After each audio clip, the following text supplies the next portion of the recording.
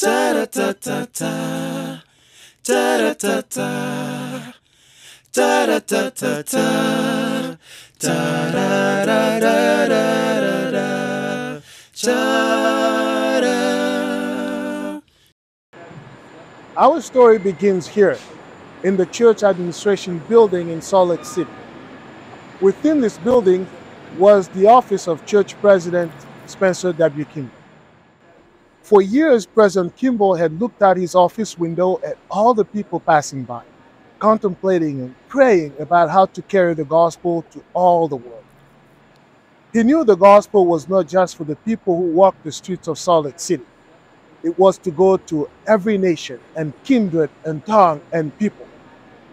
President Kimball saw the hand of the Lord at work preparing for that long-promised day. He said, "The Lord has made it clear. The time is at hand to go."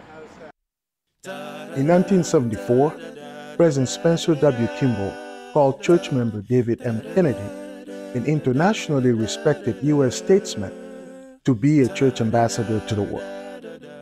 Every time he'd go into the office, he'd talk about where to open up in the world. And President Kimball wanted to open up the world, and so Daddy would put his hand over Africa, and he'd say, "But, you know, we can't open up Africa because of the priesthood." So right after the revelation, before they announced it or anything, he walked by his office and he said, "You can take your hands off Africa."